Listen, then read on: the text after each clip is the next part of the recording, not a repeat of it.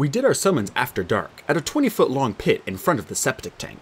The tank was bright yellow with a smiley face and red words painted on the side. Happy Flush Disposal Company. It didn't quite go with the mood of summoning the dead. The moon was full. Silver clouds drifted across the sky. Mino should be here by now, Nico said, frowning. It's full dark. Maybe he got lost, I said hopefully. Nico poured root beer and tossed barbecue into the pit, and then began chanting in ancient Greek. Immediately, the bugs in the woods stopped chirping. In my pocket, the Stygian ice dog whistle started to grow colder, freezing against the side of my leg. Make him stop, Tyson whispered to me. Part of me agreed. This was unnatural. The night air felt cold and menacing. But before I could say anything, the first spirits appeared. Sulphurous mist seeped out of the ground. Shadows thickened into human forms. One blue shade drifted to the edge of the pit and knelt to drink. Stop him, Nico said, momentarily breaking his chant. Only Bianca may drink. I drew Riptide. The ghost retreated with a collective hiss at the sight of my celestial bronze blade. But it was too late to stop the first spirit. He'd already solidified into the shape of a bearded man with white robes. A circlet of gold wreathed his head, and even in death, his eyes were alive with malice. Minos, Nico said. What are you doing? My apologies, Master, the ghost said, though he didn't sound very sorry. The sacrifice smelled so good I couldn't resist. He examined his own hands and smiled. It's good to see myself again, almost in solid form. You are disrupting the ritual, Nico protested. The spirits of the dead began shimmering dangerously bright, and Nico had to take up the chant again to keep them at bay. Yes, quite right, Master, Minos said with amusement. You keep chanting. I've only come to protect you from these liars who would deceive you. He turned to me as if I were some kind of cockroach. Percy Jackson. My, the sons of Poseidon haven't improved over the centuries, have they? I wanted to punch him, but I figured my fist would go right through his face. We're looking for Bianca D'Angelo, I said. Get lost! The ghost chuckled. I understand you once killed my Minotaur with your bare hands, but worse things await you in the maze. Did you really believe Daedalus would help you? The other spirits stirred in agitation. Annabeth drew her knife and helped me keep them away from the pit. Grover got so nervous he clung to Tyson's shoulder. Daedalus cares nothing for you half-bloods, Minos warned. You can't trust him. He is old beyond counting, and crafty. He is bitter from the guilt of murder and is cursed by the gods. Guilt of murder? I asked. Who did he kill? Don't change the subject, the ghost growled. You are hindering Nico. You try to persuade him to give up his goal. I would make him a lord. Enough, Minos, Nico commanded. The ghost sneered. Master, these are your enemies. You must not listen to them. Let me protect you. I will turn their minds to madness as I did the others. The others? Annabeth gasped. You mean Chris Rodriguez? That was you? The maze is my property, the ghost said. Not Daedalus's. Those who intrude deserve madness. Be gone, Minos, Nico demanded. I want to see my sister. The ghost bit back his rage. As you wish, Master. But I warn you, you cannot trust these heroes. With that, he faded into mist. Other spirits surged forward, but Annabeth and I kept them back. Bianca, appear! Nico intoned. He started chanting faster, and the spirits shifted restlessly. Any time now, Grover muttered. Then a silvery light flickered in the trees. A spirit that seemed brighter and stronger than the others. It came closer, and something told me to let it pass. It knelt to drink at the pit. When it arose, it was the ghostly form of Bianca D'Angelo. Nico's chanting faltered. I lowered my sword. The other spirits started to come forward, but Bianca raised her arms and they retreated into the woods. Hello, Percy, she said. She looked the same as she had in life. A green cap set sideways on her thick black hair, dark eyes and olive skin like her brother. She wore jeans and a silvery jacket, the outfit of a hunter of Artemis. A bow was slung over her shoulder. She smiled faintly and her whole form flickered. Bianca, I said. My voice was thick. I'd felt guilty about her death for a long time, but seeing her in front of me was 5 times as bad, like her death was fresh and new. I remembered searching through the wreckage of the giant bronze warrior she had sacrificed her life to defeat, and not finding any sight of her. I'm so sorry, I said. You have nothing to apologize for, Percy. I made my own choice. I don't regret it. Bianca! Nico stumbled forward like he was just coming out of a daze. She turned toward her brother. Her expression was sad, as if she had been dreading this moment. Hello, Nico. You've gotten so tall. Why didn't you answer me sooner? He cried. I've been trying for months. I was hoping you would give up. Give up? He sounded heartbroken. How can you say that? I'm trying to save you. You can't, Nico. Don't do this. Percy is right. No! He let you die! He is not your friend! Bianca stretched out a hand as if to touch her brother's face, but she was made of mist. Her hand evaporated as it got close to living skin.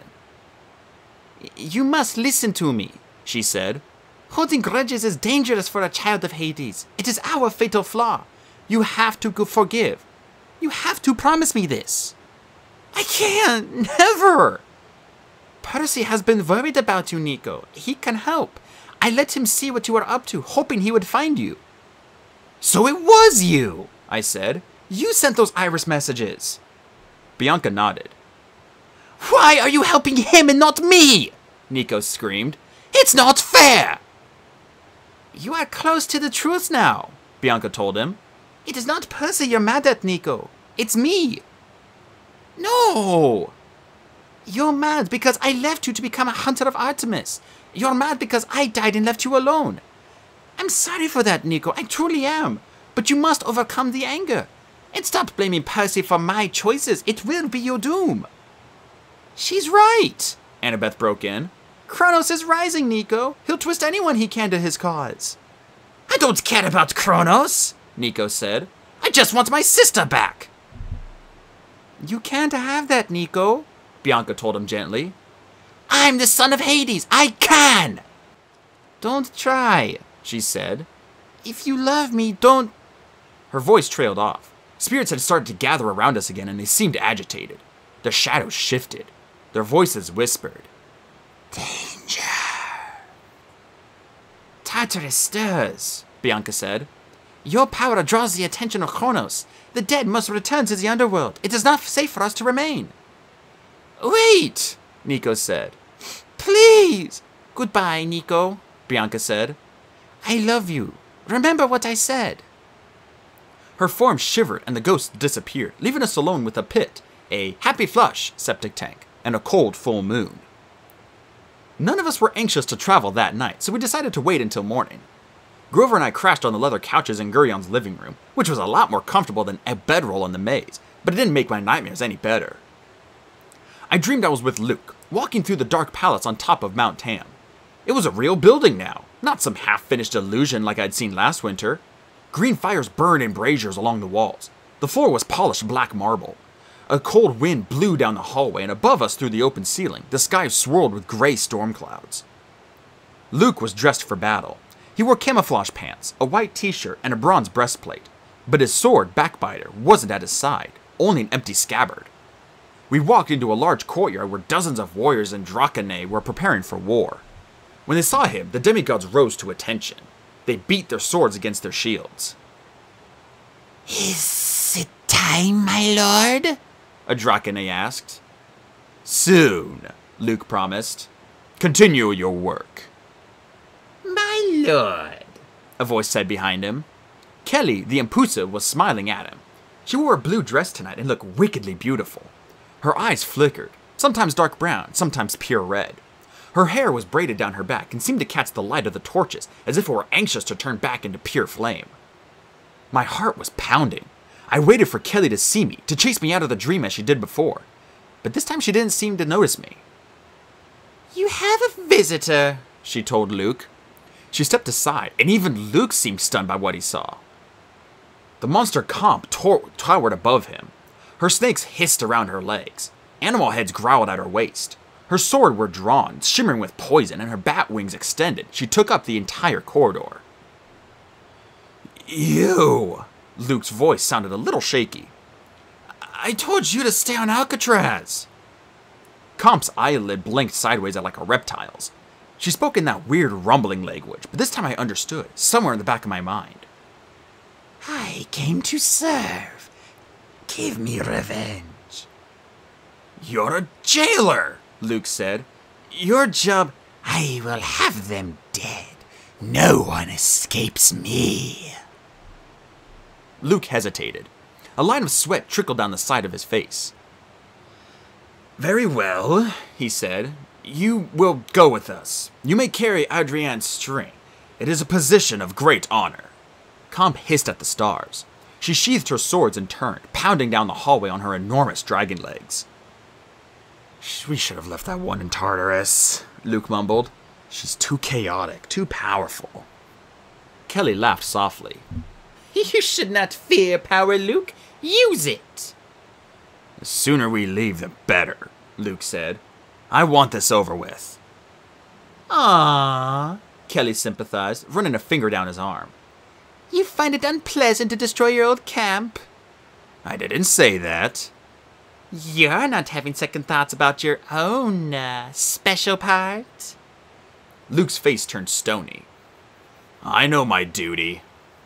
That is good, the demon said.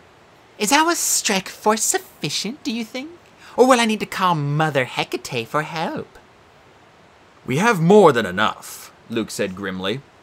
The deal is almost complete. All I need now is to negotiate safe passage through the arena. Kelly said. That should be interesting. I would hate to see your handsome head on a spike if you fail. I will not fail. And you, demon, don't you have other matters to attend to? Oh, yes, Kelly smiled. I am bringing despair to our eavesdropping enemies. I'm doing that right now. She turned her eyes directly on me, exposed her talons, and ripped through my dream. Suddenly, I was in a different place. I stood at the top of a stone tower, overlooking rocky cliffs and the ocean below. The old man Daedalus was hunched over a work table, wrestling with some kind of navigational instrument, like a huge compass. He looked years older than when I had seen him last. He was stooped and his hands were gnarled. He cursed in ancient Greek and squinted as if he couldn't see his work, even though it was a sunny day. Uncle! A voice called. A smiling boy around Nico's age came bounding up the steps, carrying a wooden box. Hello, Perdix, the old man said, though his tone sounded cold. Done with your projects already? Yes, Uncle, they were easy. Daedalus scowled. Easy? The problem of moving water uphill without a pump was easy? Oh, yes, look! The boy dumped his box and rummaged through the junk. He came up with a strip of papyrus and showed the old inventor some diagrams and notes. It didn't make any sense to me, but Daedalus nodded grudgingly. I see. Not bad. The king loved it, Perdix said. He said I might be even smarter than you. Did he now? But I don't believe that. I'm so glad Mother sent me to study with you. I want to know everything you do. Yes, Daedalus muttered. So when I die, you can take my place, eh? The boy's eyes widened. Oh, no, Uncle, but I've been thinking, why does a man have to die anyway? The inventor scowled. It is the way of things, lad. Everything dies but the gods. But why? The boy insisted. If you could capture the animus, the soul in another form, well, you've told me about your automatons, Uncle. Bulls, eagles, dragons, horses of bronze. Why not the bronze form for a man?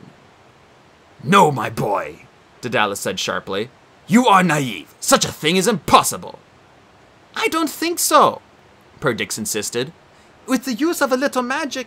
Magic? Pah! Yes, Uncle. Magic and mechanics together. With a little work, one could make a body that would look exactly human, only better. I've made some notes. He handed the old man a thick scroll. Daedalus unfurled it. He read for a long time, his eyes narrowed. He glanced at the boy, then closed the scroll and cleared his throat. It would never work, my boy. When you're older, you will see. Can I fix that astrolabe then, Uncle? Are your joints swelling up again? The old man's jaw clenched. No, thank you. Now why don't you run along? Perdix didn't seem to notice the old man's anger. He snatched a bronze beetle from his mound of stuff and ran to the edge of the tower. A low sill ringed the rim, coming just up to the boy's knees. The wind was strong. Move back, I wanted to tell him, but my voice didn't work. Perdix wound up the beetle and tossed it into the sky. It spread its wings and hummed away. Perdix laughed with delight. Smarter than me, Daedalus mumbled, too soft for the boy to hear. Is it true their son died flying, Uncle? I heard you made him enormous wings, but they failed. Daedalus' hands clenched.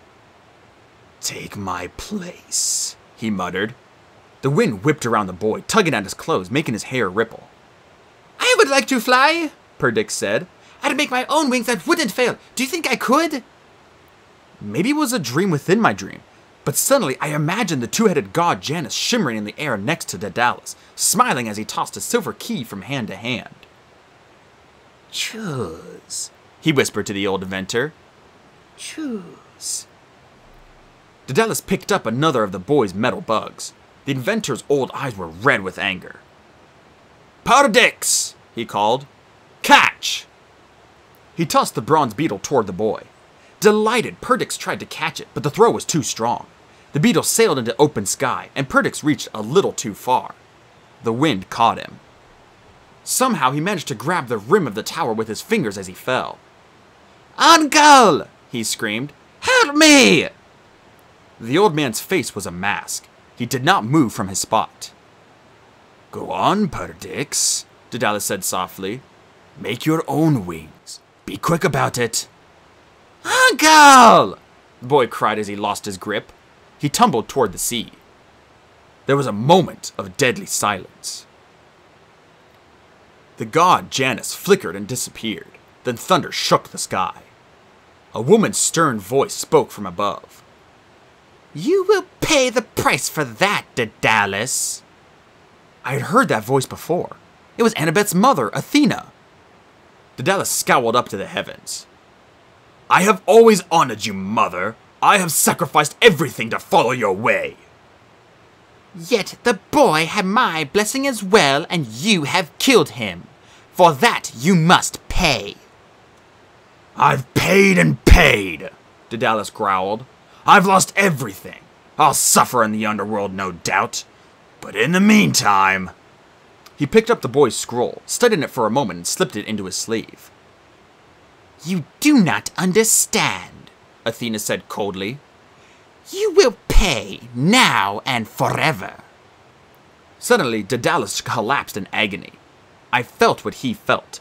A searing pain closed around my neck like a molten hot collar, cutting off my breath, making everything go black.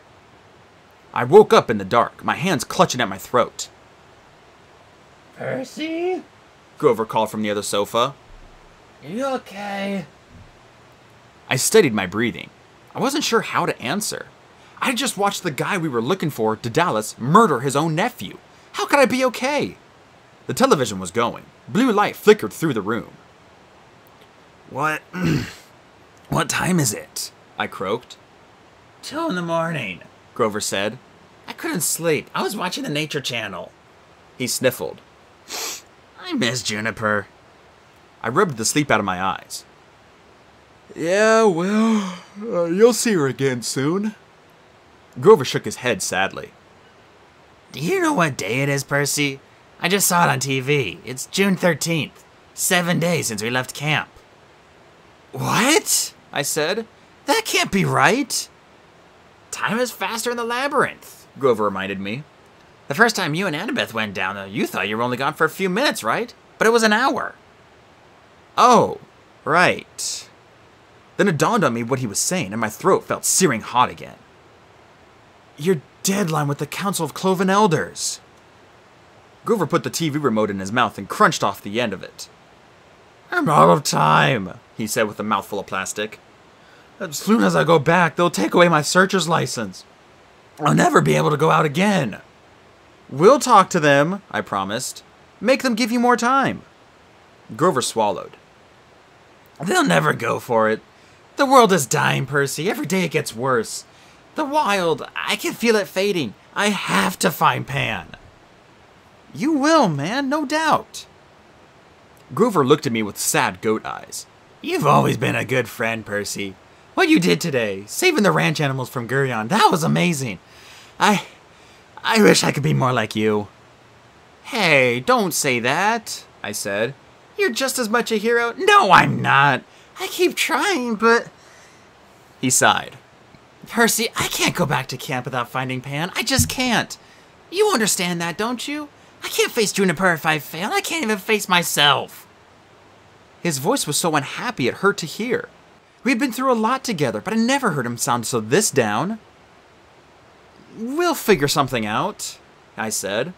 You haven't failed. You're the champion goat boy, all right? Juniper knows that. So do I. Grover closed his eyes. Champion goat boy, he muttered dejectedly. A long time after, he dozed off. I was still awake, watching the blue light of the Nature Channel wash over the stuffed trophy heads on Gurion's walls. The next morning, we walked down to the cattle guard and said our goodbyes. Nico, you could come with us, I blurted out. I guess I was thinking about my dream and how much the young boy Perdix reminded me of Nico. He shook his head. I don't think any of us had slept well in the Demon Ranch house, but Nico looked worse than anybody else. His eyes were red and his face chalky. He was wrapped in a black robe that must have belonged to Gurion, because it was 3 sizes too big, even for a grown man. I need time to think. His eyes wouldn't meet mine, but I could tell from his tone he was still angry. The fact that his sister had come out of the underworld for me and not for him didn't seem to sit well with him. Nico, Annabeth said. Bianca just wants you to be okay. She put her hand on his shoulder, but he pulled away and trudged up the road toward the ranch house. Maybe it was my imagination, but the morning mist seemed to cling to him as he walked. I'm worried about him, Annabeth told me. If he starts talking to Minos' ghost again... He'll be all right, Evrition promised. The cowherd had cleaned up nicely. He was wearing new jeans and a clean western shirt, and he even trimmed his beard. He'd put on Gurion's boots.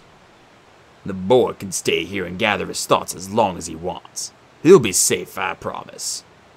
What about you? I asked.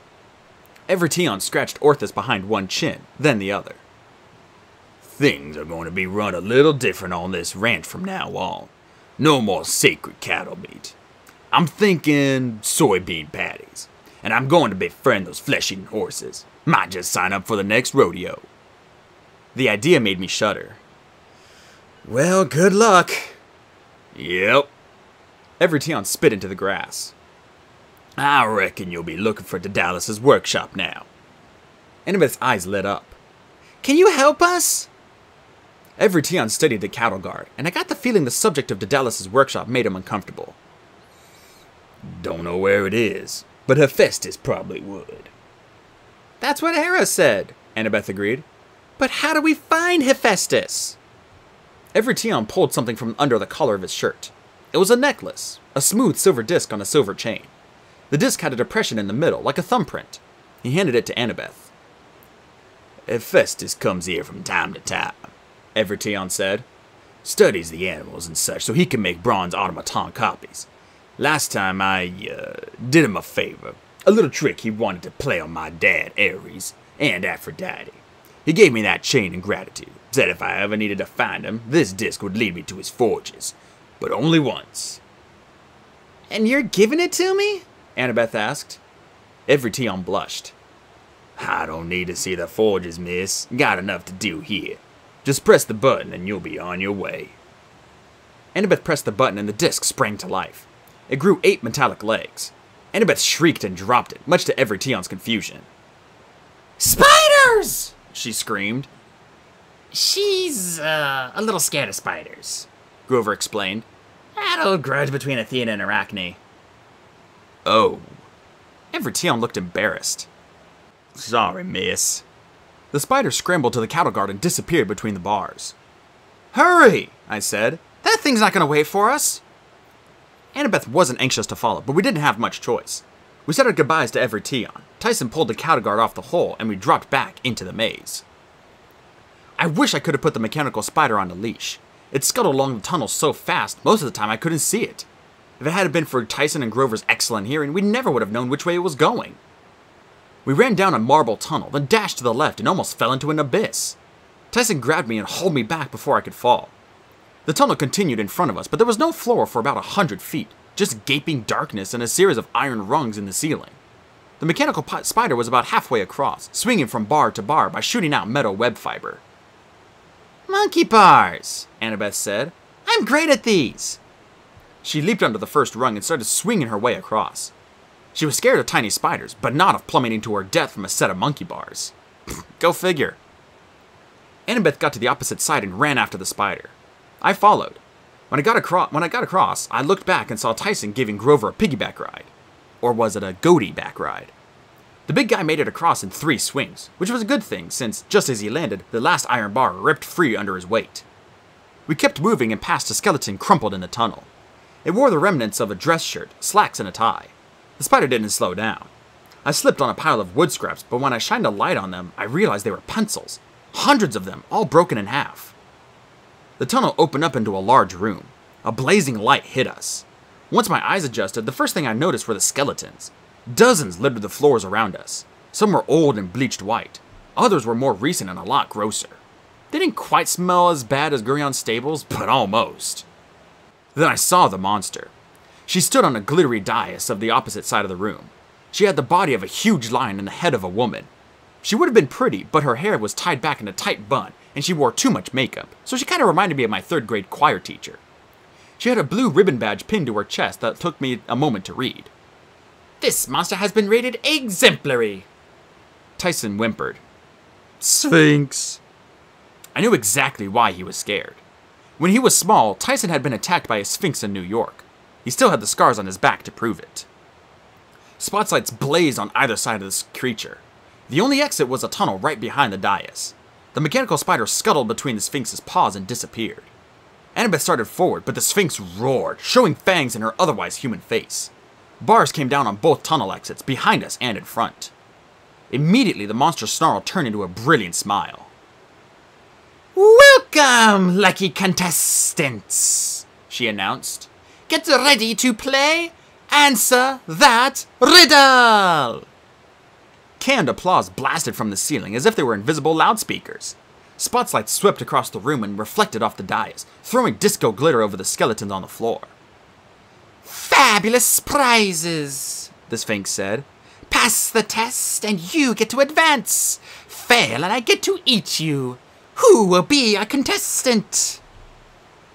Annabeth grabbed my arm. I've got this, she whispered. I know what she's gonna ask.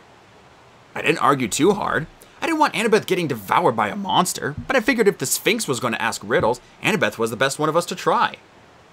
She stepped forward to the contestants' podium, which had a skeleton in a school uniform hunched over. She pushed the skeleton out of the way and it clattered to the floor.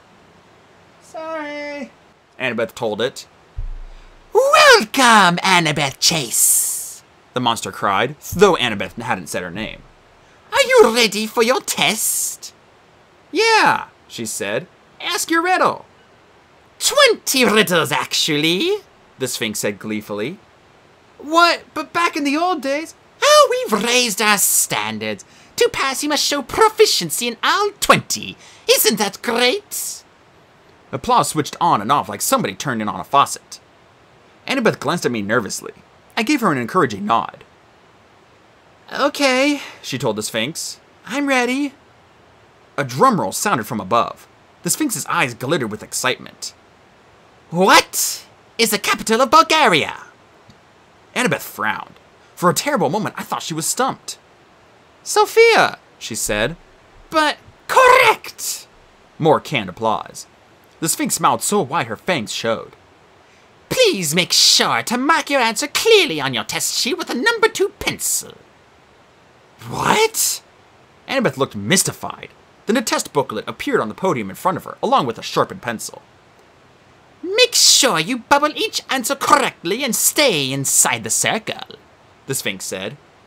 If you have to erase completely, or the machine will not be able to read your answers. What machine? Annabeth asked. The Sphynx pointed with her paw. Over by the spotlight was a bronze box with a bunch of gears and levers and a big Greek letter eta on the side, the mark of Hephaestus. Now, said the Sphynx, next question. Wait a second, Annabeth protested. What about what walks on four legs in the morning? I beg your pardon? The Sphynx said, clearly annoyed now. The riddle about man. He walks on four legs in the morning like a baby, two legs in the afternoon like an adult, and three legs in the evening like as an old man with a cane. That's the riddle you used to ask. Exactly why we changed the test. The Sphynx examined. You already knew the answer. Now, second question. What is the square root of 16? 4, Annabeth said. But correct. Which U.S. president signed the Emancipation Proclamation? Abraham Lincoln, but correct. Number 4. How much? Hold up, Annabeth shouted. I wanted to tell her to stop complaining. She was doing great. She should just answer the question so we could leave. These aren't riddles, Annabeth said. What do you mean? The Sphynx snapped. Of course they are. This test material is specifically designed. It's just a bunch of dumb random facts, Annabeth insisted. Riddles are supposed to make you think.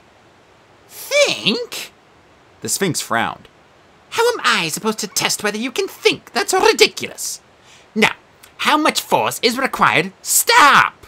Annabeth insisted. This is a stupid test. Annabeth, Grover cut in nervously. Maybe you should just, finish first and complain later? I'm a child of Athena, she insisted. And this is an insult to my intelligence. I won't answer these questions. Part of me was impressed with her for standing up like that. But part of me thought her pride was going to get us all killed. The spotlights glared. The Sphynx's eyes glittered pure black. Why then, my dear, the monster said, if you won't pass, you fail. And since we can't allow any children to be held back, you'll be eaten. The Sphynx bared her claws, which gleamed like stainless steel. She pounced onto the podium. No! Tyson charged. He hates it when people threatened Annabeth, but I couldn't believe he was being so brave, especially since he had such a bad experience with the Sphynx before. He tackled the Sphynx midair and they crashed sideways into a pile of bones. This gave Annabeth just enough time to gather her wits and draw her knife. Tyson got up, his shirt clawed to shreds. The Sphynx growled, looking for an opening. I drew Riptide and stepped in front of Annabeth. Turn invisible, I told her. I can fight. No, I yelled. The Sphynx is after you. Let us get it. As if to prove my point, the Sphynx knocked Tyson aside and tried to charge past me. Grover poked her in the eye with somebody's leg bone. She screeched in pain. Annabeth put on her cap and vanished. The Sphynx pounced right where she had been standing, but came up with empty paws. No fair! The Sphynx wailed. Cheetah! With Annabeth no longer in sight, the Sphynx turned on me. I raised my sword, but before I could strike, Tyson ripped the monster's grating machine out of the floor and threw it at the Sphynx's head, ruining her hair bun. It landed in pieces all around her. My grating machine! She cried. I can't be exemplary without my test scores! The bars lifted from the exits. We all dashed for the far tunnel. I could only hope Annabeth was doing the same. The Sphynx started to follow, but Grover raised his reed pipes and began to play. Suddenly, the pencils remembered they used to be parts of trees. They collected around the Sphynx's paws, grew roots and branches, and began wrapping around the monster's legs. The Sphynx ripped through them, but it bought us just enough time. Tyson pulled Grover into the tunnel and the bars slammed shut behind us. Annabeth! I yelled. Here, she said right next to me. Keep moving! We ran through the dark tunnels, listening to the roar of the Sphynx behind us as she complained about all the tests she would have to grade by hand.